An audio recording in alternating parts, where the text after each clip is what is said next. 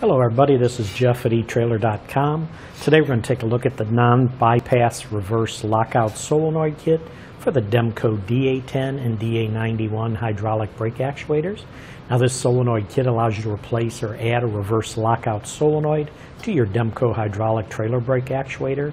This allows you to move into reverse without engaging your trailer brakes. It does include the two items here, the solenoid cover and the inline electric solenoid valve. Again, this fits the Demco models DA10 and the DA91 hydraulic trailer brake actuators.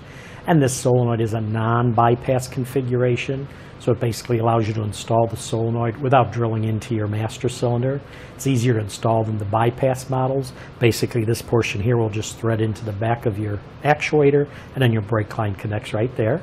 If you notice, there are two yellow wires. These need to be connected, one to a ground, the other to the reverse light circuit, and they're both yellow wires, so it doesn't matter. You can use either wire for either function. Once this is installed, then this cover will actually go over it and bolt to the back of the actuator, and it goes over the solenoid to protect it from getting any damage. Now on the cover, it is a 1/8 inch thick steel construction. A few dimensions on this. The overall length from the back here to the very front, including the mounting tab, is right about 5 1/8 inches. If we just measure the length without including the mounting tab, it's right at 4 inches.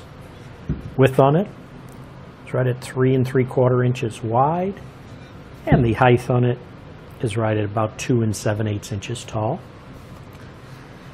But that should do it for the review on this non-bypass reverse lockout solenoid kit for the Demco DA10 and the DA91 hydraulic brake actuators.